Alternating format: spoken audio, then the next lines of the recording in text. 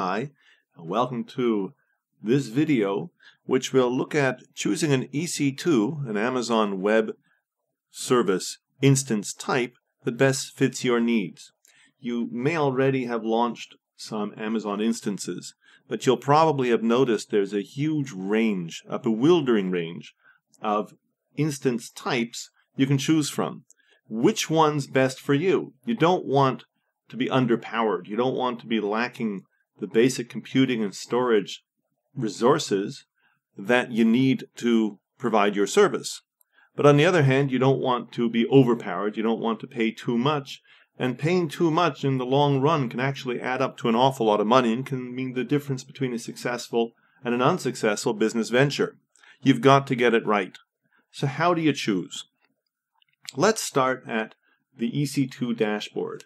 There's the big blue button towards the left in the middle that allows us to launch an instance, which brings us to what is probably a familiar screen where we can choose between operating systems. We're going to choose the Ubuntu Server 1404 LTS, as we have in the past. Now we reach the instance type screen, and here things get a whole lot more complicated. There are instance types, for instance, T1, M3 medium, M3 large, and they have descriptions. They're part of families. General purpose, compute optimized, GPU instance, memory optimized, storage optimized. Which is best for your particular needs? Of course, only you can answer that. Only you know the specific needs of your task. For instance, are you going to require a great deal of storage space?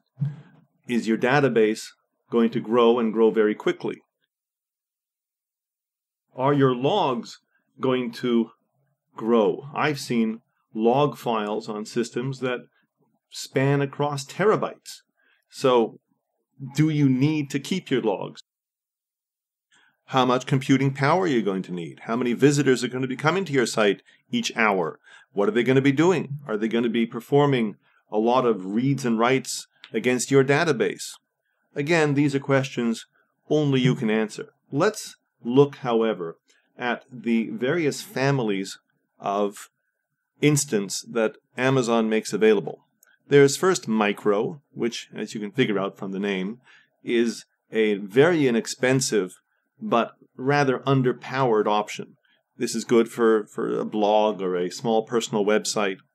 General is an attempt to balance as many potential needs as possible into relatively small, relatively lightweight, but relatively cheap profiles of computing power. Compute focuses on raw computing power, a large number of virtual CPUs, high CPU speeds. These can be useful for high-traffic websites or high-performance science and engineering applications. The memory family focuses on high memory availability, which can be useful for performance-sensitive databases. The storage family, obviously, provides a greater volume of storage space, what we would call hard drives. Actually, almost all the Amazon instances right now use solid-state drives, which provide a much, much quicker read-write response time. And finally, GPU, graphic processing units, which probably won't interest us, but are very important if you're providing a video gaming experience. For up-to-date details on each of these families and each of these instant types, you may want to take a look at the Amazon webpage, aws.amazon.com/ec2/instance types. One of the metrics used to measure and describe the power of a particular Amazon instance is the EC2 compute unit. An instance might be described as having 5 EC2 compute units, or ECUs, or 10 ECUs, or 20 ECUs. What is an ECU?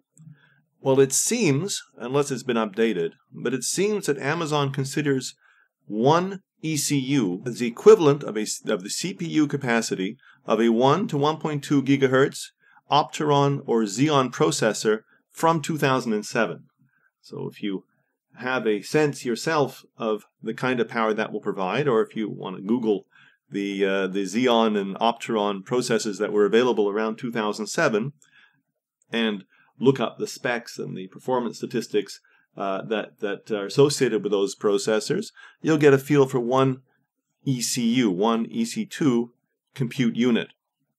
Finally, and this is good news, the Amazon system, and really the cloud computing system in general, even beyond Amazon, allows you to change very quickly, upwards or downwards, the computing profile that you've chosen. If it turns out that this isn't working out for you, there isn't enough power, there's too much power, you can adjust it quite simply. How will you know when things aren't working out? Well, the most obvious symptom will be customers calling you or emailing you and telling you that the website's not responding the way it's supposed to. You really shouldn't let it get that far. You should test it yourself.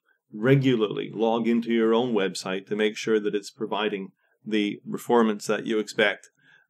But there are some more direct and focused tools to keep track of how your instance is performing. Let's log in to our instance through a terminal, through SSH, and run the command top.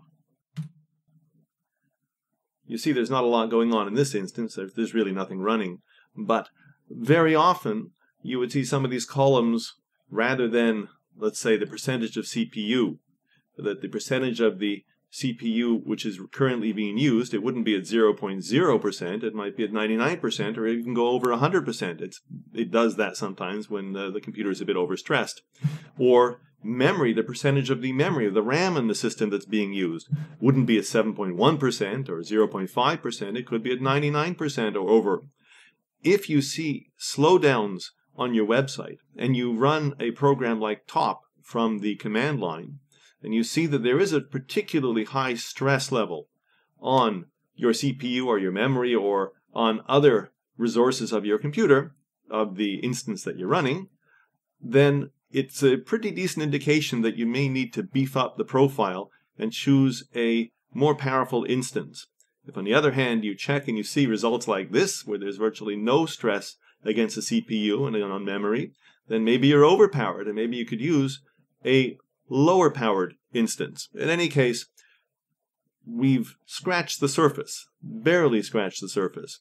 There are many details that really should go into the calculation of what sort of instance you need, but I think we provided the overview to point you in the direction that might allow you to do your own research and get to your own specific, unique answer in an intelligent and economical way. We hope to see you next time for the next video.